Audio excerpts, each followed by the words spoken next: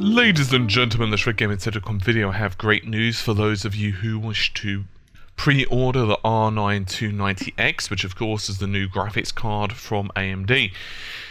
Of course, this card is going to be ridiculously powerful. It's going to have 4 GB of memory, and it's going to have 300 GB per second of memory bandwidth, and it's going to hit about 5 TFLOPS of computing power.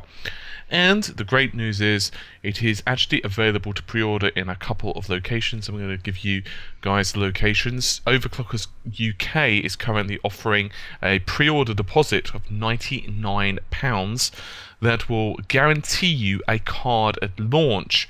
Now, I would like to point out, of course, that you're not going to be buying the card for that, so just be prepared to pay considerably more. Currently, the price is not listed. That will be the Battlefield 4 edition, and Overclockers have said they will have several hundred units ready for the ETA, which is going to be the 31st/10/2013 or the 31st of October if you prefer. And luckily for you, they're going to have editions of Sapphire, His, Asus, Gigabyte and MSI. And then basically midway through the month, you will be contacted, and then you could select a particular brand, or rather, they will ask you to select a brand and pay the additional money. So basically you have to cough up and, well, that's it.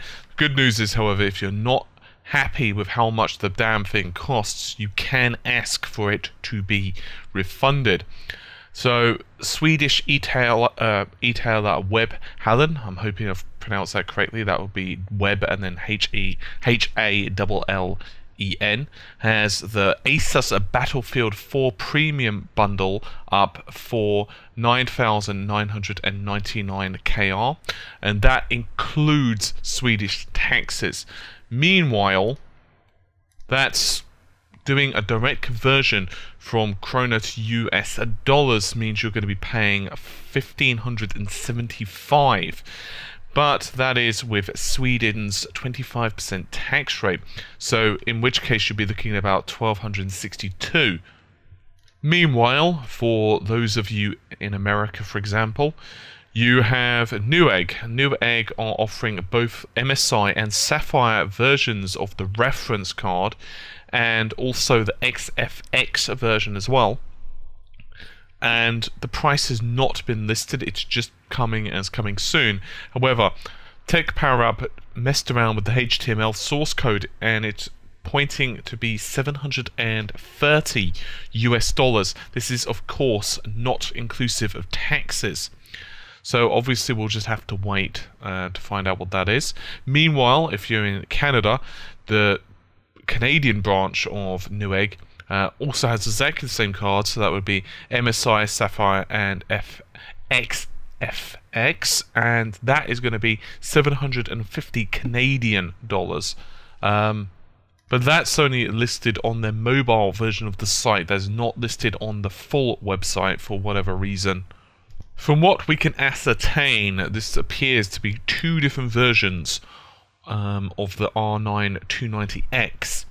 The first version is got the particular Never Settle bundle, the particular bundle that everyone, of course, would expect. And then there's the Battlefield 4 edition. Now, this comes with Battlefield 4 Premium key.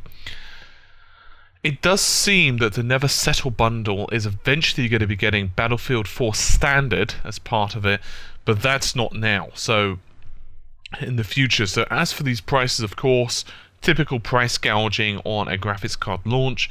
So normal advice applies. If you want to wait a couple of weeks, maybe a month, you're probably going to see the prices start going down quite substantially. So I suppose it depends if you want to be an early adopter. Personally, I would probably recommend waiting anyway, so we can see what the reviews are like and see what the driver optimizations are and so on and so forth. But of course, that would be entirely up to you. With all of that said, hopefully you've enjoyed the video. It's been a relatively brief one, but I'll see you soon. Take care. Bye for now.